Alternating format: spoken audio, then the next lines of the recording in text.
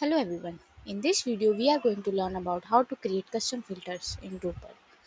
Custom filters are a plugin type. So like any other plugin like block or field, widget, field formatter, we have to create a folder inside our source and plugin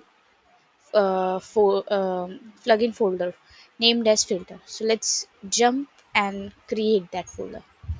So for that, I'm creating the folder inside source plugin of my module Drupal hacks, and the name of the folder is filter. So the folder is there. Now here we have to create a file, and the name of the file could be anything depending on the name of your filter.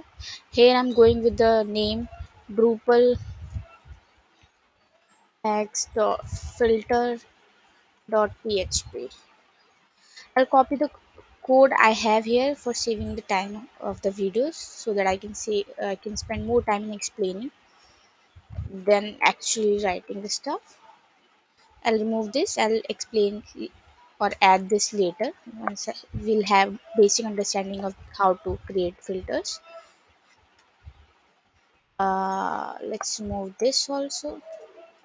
So for creating filters,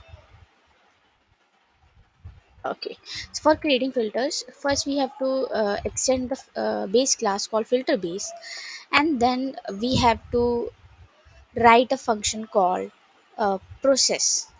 This function inside this function, we tell how we are going to process the text we would get in the editor through the editor.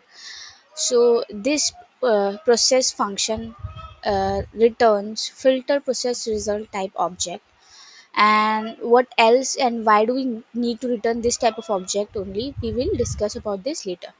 Before that, like any other plugin I have told you, here also we have to tell Drupal uh, uh, that how it is going to discover this plugin. Then for that we have to define annotation. For annotation, the annotation keyword is going to be filter, and it is wrapping id, title, description and type. ID is going to be the ID of the filter. Title and description like title of the filter, and description helper text. The fourth parameter is the type, which defines or how my filter is going to behave. So there are four types of filter.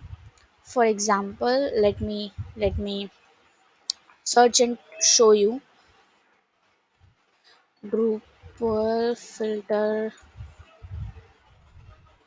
Okay, filter API overview. So you would see it here. Give me a second. Yeah, so there are four types.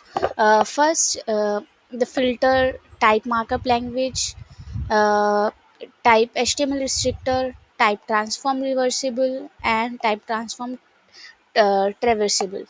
So out of these four, you can read more about it from the Drupal.org official documentation.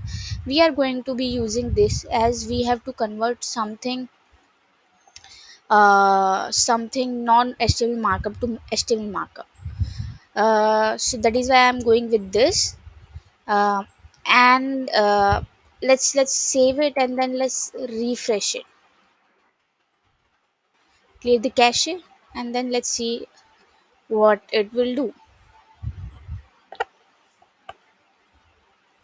Okay. So I'm going to check this inside my text editor's page. So I have these type of editors format. I'm going to edit the basic type, and then once you have this file, you would see that. Okay, it was already checked. I was testing this before the demo. So you would see that over here Drupal X filter. I'll check it again, save it, and then we'll simply go. Let's test this.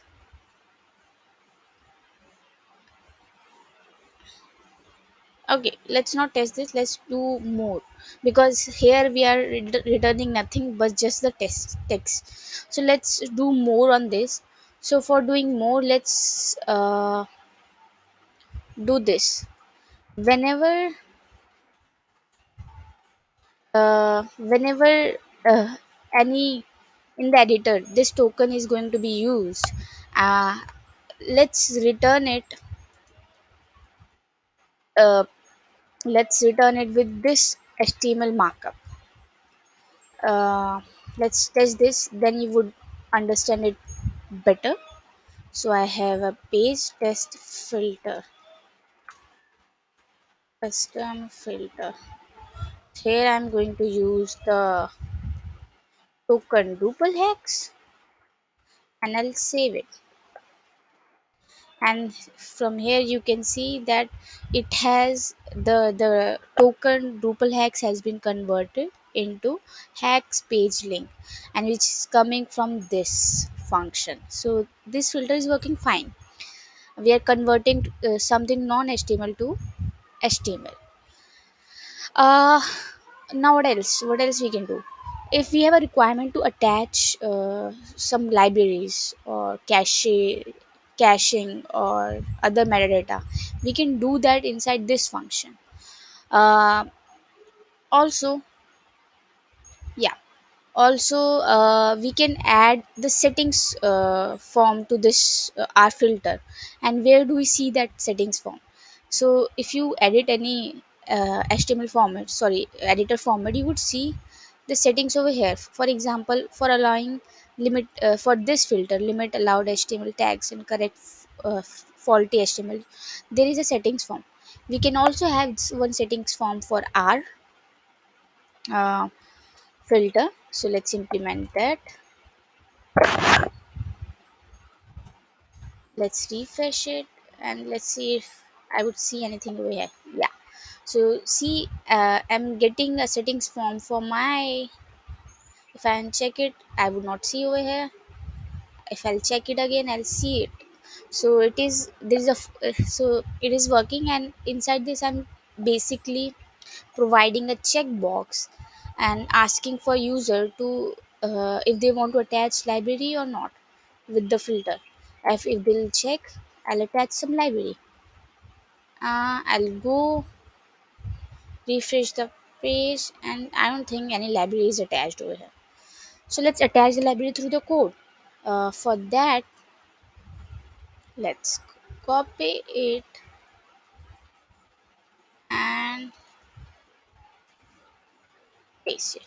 Here you would see I'm getting this settings I have saved in the settings form in this variable settings, and I'm checking if it is set, and it is not. If it is not null, then uh, attach the library. So if the user of the editor is allowing to attach library, then only attach the library.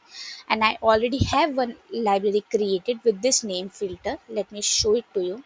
In the .libraries.yml folder of file of your module, you can add a library. Inside this library is basically adding a CSS file called css/filter.css, and you can see that file over here. So basically I'm styling the anchor tag. So I've attached this library over here. Let me refresh it and see it has changed. And then let me go and uncheck it.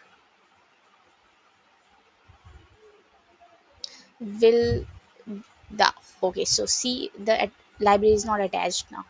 Like if I want, I can again go and attach the library. So we can do a lot of stuff inside this process function, and that is how we create custom filters in Drupal. Thank you.